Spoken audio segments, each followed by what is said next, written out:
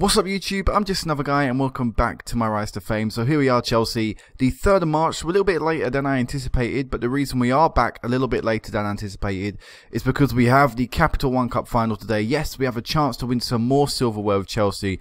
I'm very excited. The game is against Manchester City. It should be a good one. And it does mean we've got quite a few fixtures to go through, quite a few things to update you with, and also we've got a bit of transfer news to talk about. Something I didn't really anticipate, but sort of just happened. So to start off, we're going to talk about my person. I've got a coaching badge. I got a new coaching badge. Now, Continental A. I could get a Continental Pro license, but I did ask, and the board turned me down. They said they need me right now. So in the end of the season, I'll ask to get that, and then hopefully I can get my. I think the Max is Continental Pro. I believe that's the Max license you can get. So hopefully I'll get my Max coaching license, and then that'll be all good. And it'll be help my guys' stats and stuff. So yeah, let's talk about competitions. I think it's the best screen we can go on. There's no news with Brazil as well. Something I just recognized, or something I recognized after my before I recorded the previous one for this video, because I had 4 games to update you with Brazil, is that Brazil don't actually play games sort of in the winter months. So last I see them in November, and then we start again in June, and I have all my games from June up until the end of the year. Then I have a break, then it's June to the end of the year. So I quite like the way that works. I mean, I can't arrange friendlies. I can't arrange any friendlies in that time period either, but I think that's alright, because what it allows me to do is it allows me just to focus on Chelsea during the sort of important stage of the season and the end stage. And also it means that Brazilian players don't have to fly out to Brazil and get tired and stuff when I need them, and that's helpful because of course Oscar is one of my best players in the team, so that's good news for me. But yeah, let's go into the competitions. It's the best screen to give you an overview of how we're doing, so let's do that. So in the Premier League, we're currently top of the tables by 2 points on Everton, but we do have 2 games in hand. So if we were to win them 2 games in hand, we could possibly grow the gap out to 8 points. So we're looking pretty good in the Premier League. Everton have surprisingly kept up pace with us. Something I didn't recognise or realise anyway until I actually played Everton was that Pep Guardiola is in charge, or Joseph Guardiola as it is there. But yeah, Pep's in charge. And now Pep previously was of course at Arsenal. I mentioned this briefly before. He was Arsenal's manager, and he didn't actually do very well. He got sacked and was I didn't realise he was employed by Everton, like I said, until we played them. So yeah, he's completely different manager in charge there. He's managing to get a lot out of people like Izzy Brown, who has been on form this season. So yeah, Everton are doing really well. Man, you have come back come back during the middle stage of the season. I haven't seen you in. They've really grown into themselves in this stage. The manager, or the new manager, has really started to get the team working together. So they're up into 3rd.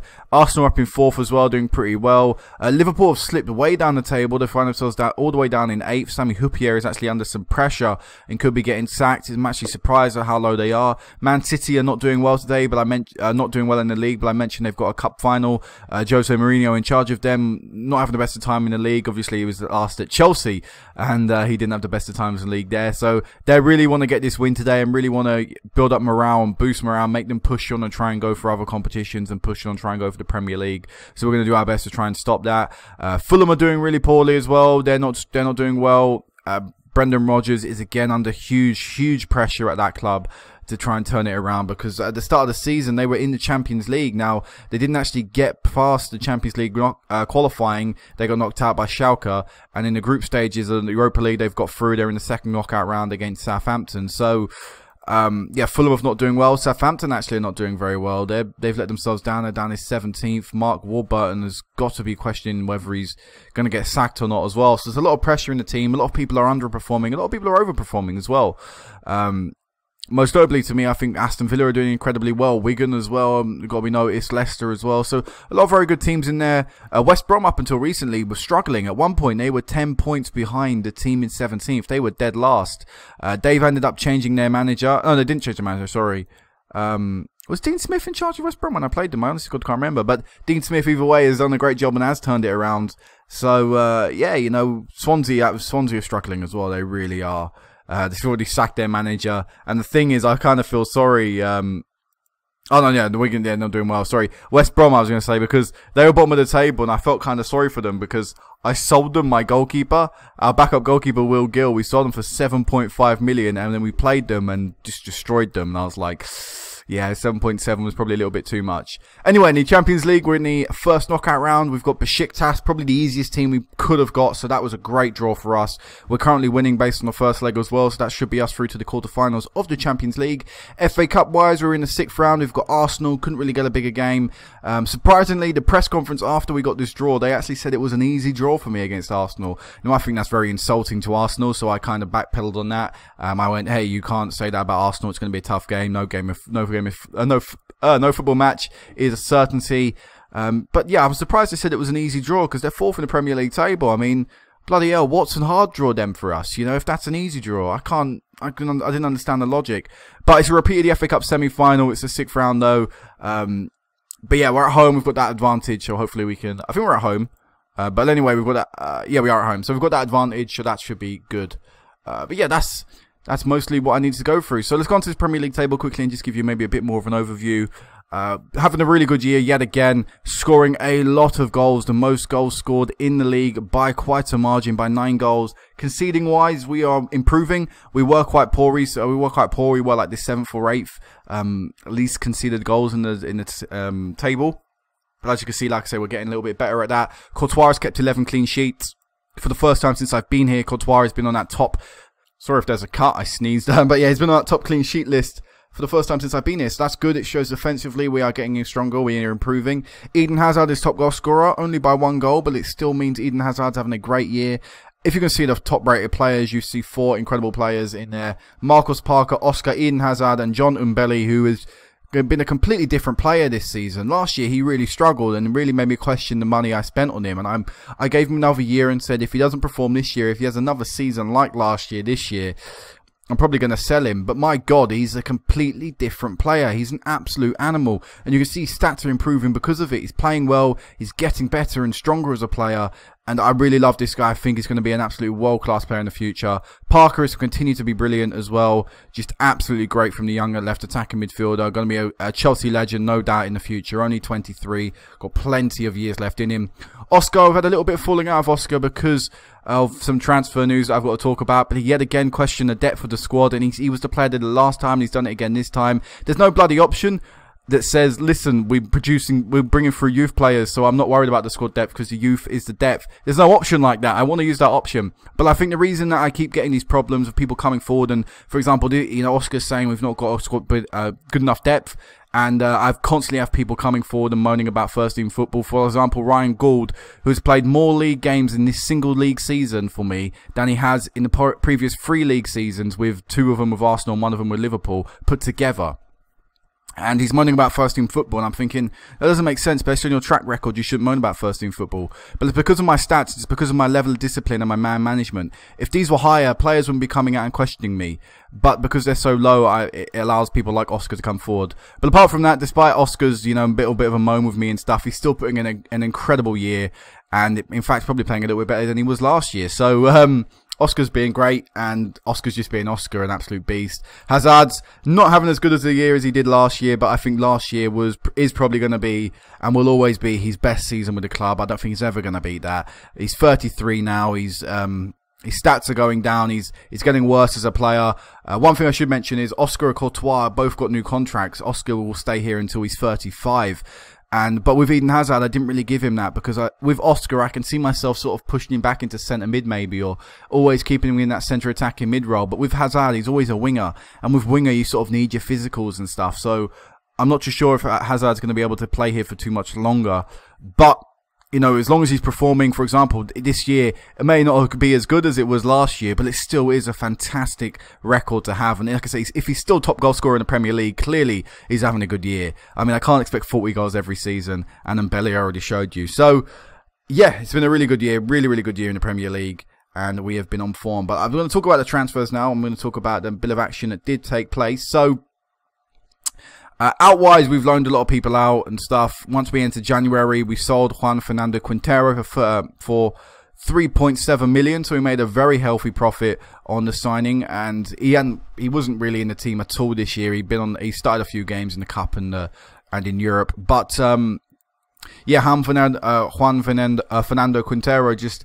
I decided completely dropping out the team with Gould coming in and me pushing through the youngsters. There was no real place for him in the team. I even put Murphy, you know, a name you probably don't recognise at all from me saying it. But yeah, Murphy was is a young left attacking mid who I have occasionally sent out on loan this season. For example, right now, he was sent out on loan to Swindon earlier on. But yeah, even I considered Murphy ahead of him in terms of pecking order. So I really needed to get rid of him. He wasn't particular. He didn't moan. In all honesty, he didn't really moan. He didn't come forward and say, "Look, I'm not happy about my lack of first team football." But I felt it was only fair that I got rid of him. So 3.7 million. We released our backup keeper that we signed earlier on in the year on a free transfer. Decided I didn't really need him anymore. He wasn't happy about his lack of first team football. Yet again, that's because of my stat as a manager. But yeah, he left and I wasn't. Again, I'm happy with that. And sort of the big signing to go, the big thing to leave was Luis Salsos. Now, I know I only signed him last year and I did sell him on for a profit. I sold him on for £5 million profit, although £10 million of this 30 million is going to come over the next 2 years, which isn't exactly the same as 30 million up front now. If any of you do sort of economics or finance or anything like that, you'll understand that, you know, money now is worth more than money in the future. So, you know, it's not the same, but it's still... the money we've spent on him originally was also spread over a few clauses and stuff. So, you know, it's not like we've spent all of that up front. But yeah, basically the reason I got rid of him was because he had... in one of our fixtures, we were absolutely shocking. And something I noticed with Saltos, for even last year, he was a bit on-off. He was very... he was very mistake-prone. And this year, I just wasn't happy with his level of football.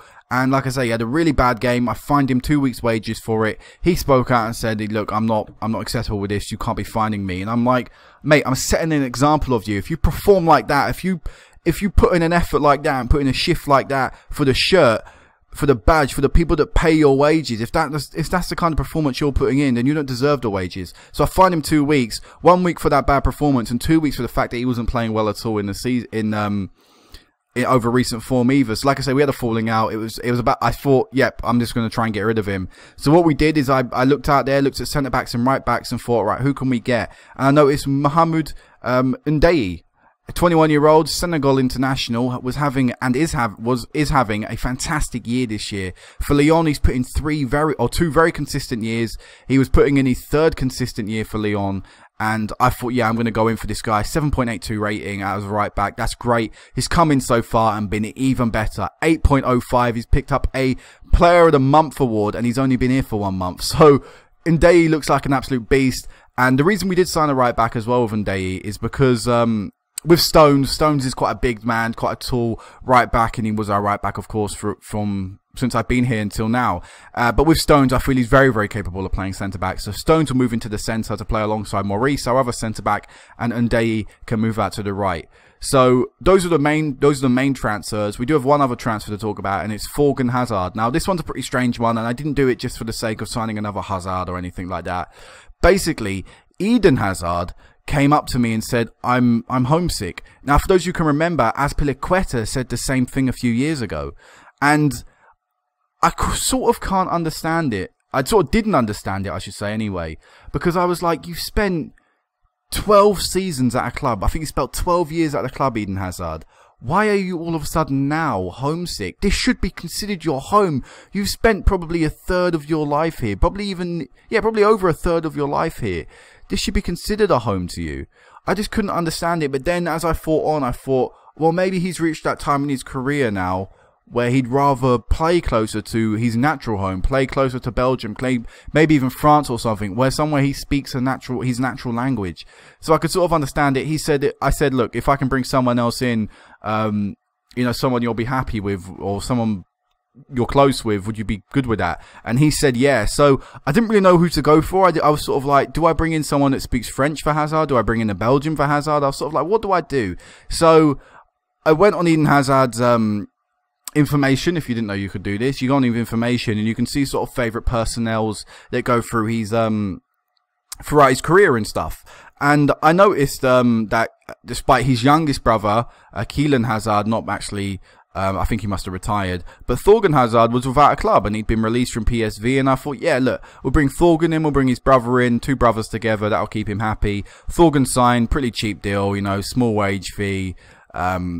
He's played only once for us. He played in the FA Cup, did really well in that game, but he only played once for us. He won't really play too much for Eden Hazard. I just hope he doesn't really moan about his lack of first-team football. But yeah, it kept Eden Hazard happy, so that's good. You know, 2 Hazards, and one of them, the important one, is very pleased with it. So yeah, those are the transfers. Nothing else we're going to talk about on this screen. So let's go into our schedule and let's have a look at how we've been. So we lost to Manchester City last time I saw you, and it was really important that we responded in a positive light. Now, we didn't get off to the best of starts. We did beat Wigan 3-2, but it was thanks to a 89th minute winner from Eden Hazard. And the fact is, we were 2-1 down at one point, and you know, that wasn't great. You know, that was the last thing I expected after, because I expected an instant response after the City game. Very fortunate to get the 3-2 win there. Next up, we had Aston Villa, and this time, again, it was another shocking game. Despite Oscar getting 2 goals in pretty quick succession and giving us a 2-1 lead, having fallen 1-0 behind, we gave away a sloppy penalty very late on. Adam Maurice actually gave away the penalty, and in the 85th minute, Aston Villa equalised and were able to hold on for a point. So, another disappointing game. So what I decided was, for the Sevilla match, I would rest up my starting 11. I would play my second team, and then for the Tottenham game, we'd go out there attacking with the first team, who should be fresh and raring to go. Didn't really work out that way. It did work out that way, sort of. We beat Sevilla 3-0 in the last game of the group. Both of us were already through. Both of us knew we were first and second, so there was nothing to play for. It was just sort of a token game. I ended up playing players that represented that. You know, Fernando Quintero started. Danny Murphy started his first ever game for the club and also scored 2 goals in his first ever game for the clubs, which is great. Maurice played. Ferreira played. Ferreira was banned from the Tottenham match, which is why he played. Maurice was playing in this match due to his poor performance in the Villa match. I felt he had something to prove, so I played him. We had Hope in goals, Scorefield, Sydney played, Pearce played, Gould played. Like I say, a lot of just rotated teams, and the 3-0 victory was great. But then coming up against Tottenham, again, we weren't really great. It was just a sort of performance from the team. It just wasn't enough to get us 3 points, and that disappointed me. So, going into the quarter-final, confidence wasn't particularly high from me. Since the City game, we hadn't really played well, apart from the Sevilla match. But like I say, I weren't really counting that. If anything, that was sort of just a friendly match. Because that much was there was nothing on the line. It was that much of a game. It was that poor of a game, really. So yeah, going up against Swansea, finally we responded, and finally we looked back, or started playing the way we had been playing throughout the season before the City defeat. So Parker, Hazard, Oscar, and Gel all got the goals we want. All got the goals and helped us go on to win the game and put us through to the Capital One Cup semi-final, which was great. And then we continued on a very nice run of football. So Everton was next, and Everton was a very important game. They were second in the table at the time. We beat them 1-0. We dominated them from start to finish. They only had 1 shot all game, 0 shots on target. We limited them brilliantly, and it was a perfect game from us. Could have scored more, should have scored more, but a win is a win. And how dominant we were based on match stats, and how dominant we were throughout the game was beautiful. Next up was Fulham. We beat them 2-1. Again, great game. Local rivals, always nice to beat them, especially away from home. Marcus Parker and Oscar getting us the win with their 2 goals. Oscar's goals ended up being the winner. Parker assisted that goal as well in one of his man-of-the-match performances. West Ham was next, and we won 1-0. Again, another game that we were really dominant in. Probably should have scored more. In fact, we had the chances to score a lot more, but we didn't take them. But Parker's goal in the end was enough to win us the game. And plus the 81st minute sending off just killed the game off if there was any chance of West Ham trying to come back late on. Reading next, we beat them 3-0. Very comfortable performance. Again, as you'd expect from us. Very nice. I played a few rotated people up in here as well, so that was good. Then we came up against Liverpool in the FA Cup, and this game was beautiful. We played so well in this match that we scored. Okay, to get us underway, it was an own goal. But if the defender hadn't been there, if the defender hadn't touched it, I'm sure Jean-Claude Cabba, who was coming up from behind him from a cross from I believe it was the right-hand side the cross was coming in from. It just sort of hit the defender's head and went in his own goal. But like I say, Cabba was there, and he probably would have headed it in if not. So we started off great, 41st minute, getting a goal just before half-time. That meant we could go on and try and get the, kill the game off if we wanted to. But we didn't. We just didn't take the chances again until the 81st minute, and Parker scored.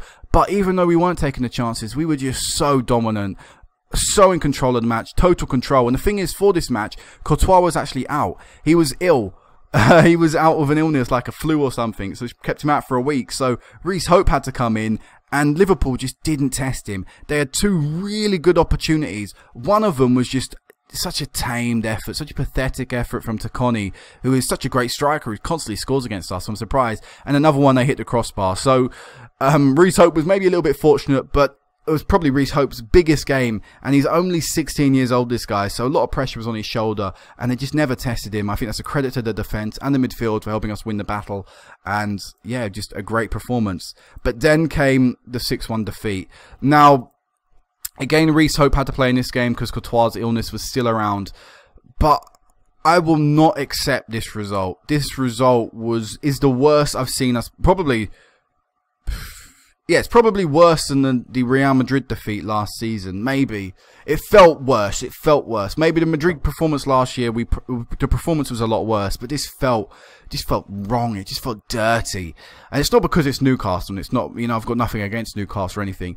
It's just because we should never have lost this game 6-1. We just come off an incredible 2-0 victory against Liverpool, where Liverpool hardly had a sniff. And Liverpool were playing better than Newcastle. So, to find ourselves 2-0 down in the first 20 minutes of the match was baffling to me. And when we got one back at just before half-time, I thought, great, we'll go out there in the second half, we'll play well, we'll get the win, we'll turn it around, and it'll be good times. If anything, we'll get a draw, and that'll be acceptable, because I'll have to take that because we conceded 2 goals, and once you fall 2-0 behind, you're pretty fortunate to win. But it didn't turn out that way. Vivesha scored a hat-trick. Trudori scored another one. The other guy got on the score sheet, Eugene, whatever the hell his surname is. And I don't think it was helped. Basically, Tristan Ferreira got injured in the 45th minute, and the guy I brought on was Luke Emery. Probably should have brought on John Sitar, but I brought on Emery, and he had a shocking game. He was fined a week's wages because I felt, as a youngster, he's only on £80 a week anyway, but as a youngster, the week's wages he'll be fined will be punishment enough. But Luis Santos had a shocking game, absolutely shocking, 5.7. So I thought, look, I'll fine you 2 weeks' wages. All right, I was like, yeah, I'll fine you that amount of wages. Now, I can't actually see his record for me up to that point. He's his form and stuff. But I was like, look, I've had enough of you this year. You've let me down on a few occasions. Let's see if I can find an occasion where. So the Fulham game, 6.2 rating, was the fault for the goal. Tottenham game, 6.3 rating, was at fault for the goal. Trying to find another game where he bloody played in.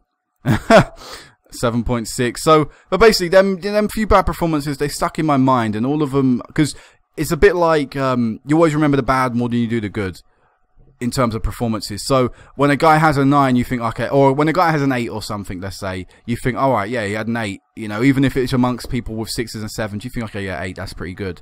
But when someone has a 5.7 and everyone else is on 6s, you think, oh God, that's shocking. That can't be acceptable. That's my mentality anyway to these things. So like I said, I fined him 2 weeks' wages. He never played a game after that point. Or actually, he did play a game after that point, but he never started a Premier League game after that point. Because I just didn't like him anymore. And like I say, I never really planned to sell him, but I got to around this time, around mid-January, because I was just looking at what other defenders are out there. And I noticed Ndoye, Ndoye, whatever his name is, I think. And I was like, yeah, we'll go with him, and we'll get rid of Santos, and we'll try and get a bit of profit on him, which we did. So after the Newcastle game, we got the instant reply, something I didn't get from the City match. We won 6-0 against Leicester. Cabba got a hat-trick, Oscar got 2, and Parker got 1, with a very nice defensive and attacking display. 4-0 against Stoke, so continued up a nice run. Mbele got 2 and a brilliant performance from Mbele. Kearns got another goal, and Pearce also getting on the score sheet.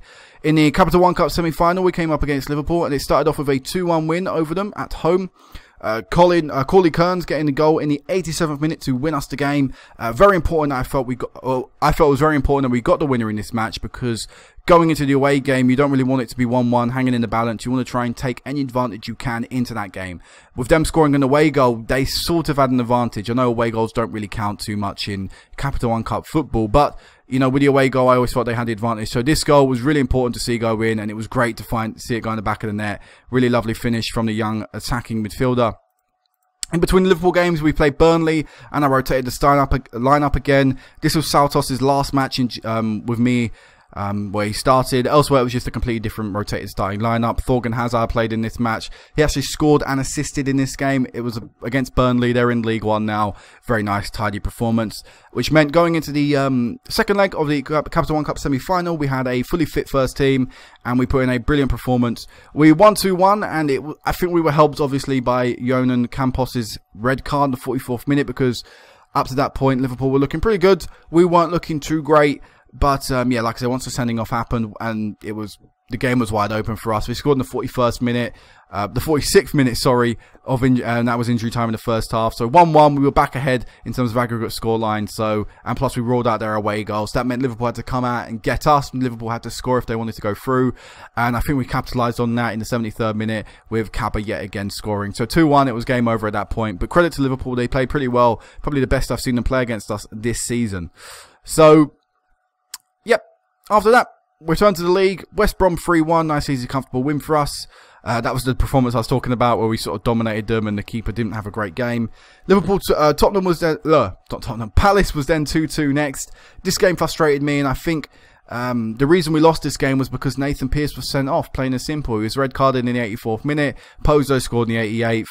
I think the man advantage costed us. So it was simple as that. Anyway, after that, Liverpool played them yet again in the league, yet again playing Liverpool this season. Beat them 3-1 this time. Harry Kane scored a penalty in the 53rd minute. We were already 1-0 up at that point. Colin Joel came on for a very disappointing Jean-Claude Cabra in the 61st minute and scored 5 minutes later. And Marcos Parker also got a goal in the 69th minute. So a very dominant display over Liverpool yet again. In the FA Cup 5th round, we played Norwich and we won 1-0. Jean-Claude Cabra getting the only goal of the game. Yet again, a completely rotated lineup. Just getting, you know, our younger players out there and maybe the fringe players a little bit of time, a little bit of game time. And Kaba ended up coming from the bench because Kaba was, as you can see, against Liverpool. He didn't play particularly well, 6.2 rating. Hadn't scored against Palace. Didn't play great against West Brom. So I was like, look, he's 3 games without a goal. It's probably best we try and give him some minutes in this match. So I brought him on as a sub and he scored the winner. So that was great for him. A bit of a confidence booster. Then QPR came up next. QPR, I think, are like 5th in the table or something. So this was a pretty big game. 2 big London teams, or great big London teams currently. And to win 4-0, you know, really dominant performance yet again from start to finish for us. It's really, really nice to see games when we dominate and we get a scoreline to reflect it. And then recently, we played Besiktas in the Champions League and we won 3-1. They scored in the 2nd minute and I was like, oh, well, 1st minute technically. It's one of them ones where I get sort of pedantic about. And I was like, oh, great. It is going to be a shocking game from us probably. It's going to be another Real Madrid. But it wasn't. We got a penalty in the 17th minute with Eden Hazard, of whom he converted. We scored 2 goals in the same minute. Hazard and Kaba scoring in, like I say, really quick succession. And it was a great game, and that's pretty much us through to the Champions League, not quarterfinals. This second leg is sort of like the Sevilla match earlier on in the season. It's just sort of we have to turn up, we have to play for 90 minutes, we have to play half decently, and we'll probably get a result. But yeah, Man City today in the Capital One Cup final. Last time we played City in a final, it was the FA Cup final, my first season at the club, and we lost that one. We lost that one. What did we lose it by? Was it 1-0? It was 2-0, so let's hope we can get a better result today. Of course, it's a different manager, and it's probably a little bit of a different team that City have. We have a different team as well, so I'm very confident. Let's run through the starting lineup. So Courtois is in goal, and Days at right back. Stones, Maurice, and Ferreira are our back 4. Pearce is our defensive midfielder, and Belly is our centre mid. Hazard, Oscar, and Parker are our attacking midfielder, and Kaba is up front. Hope is on the bench. Sutar and Bellamy are also our backup defenders. Jim Campbell, Ryan Gould, Kearns are our backup midfielders, and Colin Joel is our backup striker. Let's get into this game. Come on. Chelsea's 2nd home Wembley. This is our 2nd appearance at Wembley this season. And since I've been here, this is my 1st, 2nd, 3rd, 4th, 5th time at Wembley, I believe, since I've been here. So, yes. Alright, yeah, the club is abundantly clear what's available, what's expected of them, and the team are itching to set the record straight. We want to get that victory against Man City after they beat us last time. And there's no better stage than a cup final. Let's do this, Chelsea. Come on. Let's win our 2nd trophy of the season of what could potentially be 5 trophies. So, starting off, Oscar with a free kick. Can't find a yellow shirt. He's going to get another chance, though. Plays it out wide and Belly. Parker now. Parker with a goal. Only 5 minutes into the game, and Marcos Parker has given us the lead. Brilliant, brilliant start from the lads. Absolutely perfect. Couldn't get much better. I mean, the camera angle was a bit crappy, but Parker was there. I think Hart's in goal, isn't he? Yeah, Hart's in goal. I thought he was leaving at the end of the season. He might still be leaving. Surprised he's still being selected at his age. Anyway, back on the attack we go. And Ndeye has been really good going forward with the ball. And Ndeye, I really like that. And Belly, Hazard! Is that offside? It might look marginal offside. It's not offside. Hazard's 25th goal of the season. And we take a resounding 2-0 lead in the final so early on. There's still plenty of time for City to get back into this game. But they are not starting in the best way right now. And maybe we'll even get another one. We're pushing very early on and we're starting very quickly. And that's always what you want in a cup final. You start quickly and try and surprise the opposition. As Hazard's chance is kept out by Hart this time. Another good opportunity. It's cleared away by Manchester City. Hazard whipping it in. Can't get it to a yellow shirt. And I think it's going to be end of the highlight. It is. So I'd like this game to tick on a little bit quicker now. A few less highlights as this could be City's first chance. Kevin De Bruyne, ex-Chelsea boy, got the pass originally from Lukaku. Is Bernard too? I couldn't see that guy's name, but Courtois with a very good save. Bernard, a Brazilian backup winger. He doesn't actually play for my Brazilian team. He's always on the bench.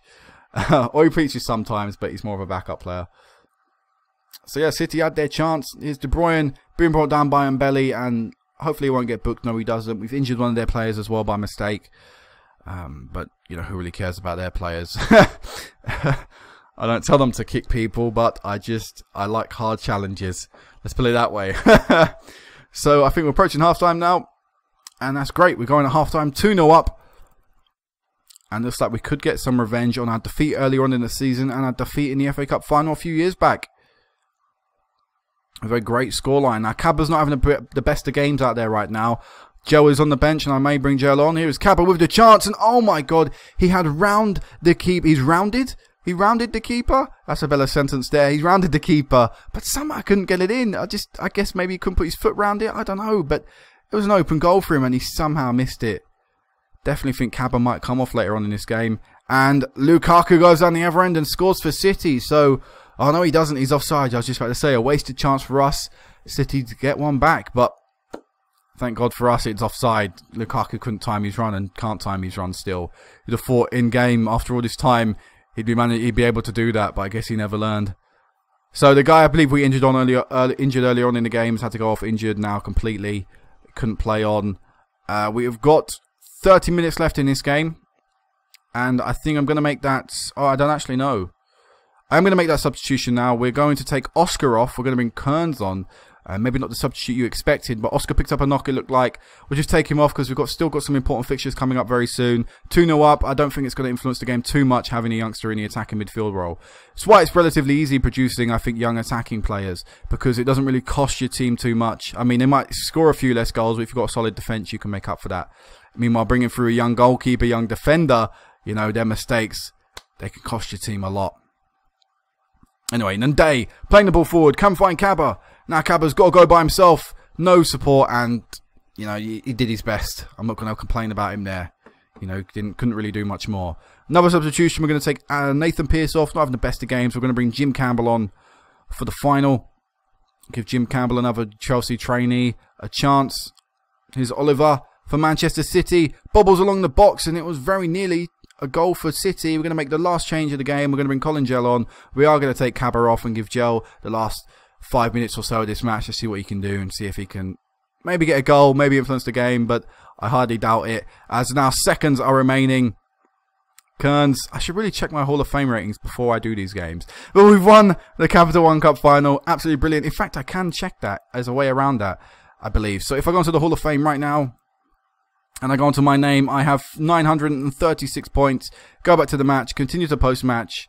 936, 936. Remember that number in my head so I don't look like a fool. 936. Go onto the Hall of Fame. We have 995 points now. Brilliant. Continentally, we are 816. Nationality, we are now the third best English manager to have ever existed, beating Bobby Robson, Sir Bobby Robson. So we celebrate a double for this season. I'll do the press conference off camera. Ferreira wants a new deal. Again, I'll do that off camera. We qualify for the Europa League, but that doesn't make a difference to me because we're aiming for the Champions League. But yeah, what a confidence boost this will be for my team. Another trophy, another taste of silverware. My, what is that, 17th trophy of my career? Yes, it is. And we've still got hopefully a few more to go for. So next time I'll meet you back will hopefully be the time we can win the Premier League, maybe the FA Cup. If we get to a Champions League final, I'll probably give that its own individual separate video. But yeah, hopefully we can win a few more trophies this year. It'd be great for me to win the Premier, the Champions League and the FA Cup, all three of them, but, you know, sometimes you can't achieve what you want to achieve. Either way, guys, until next time.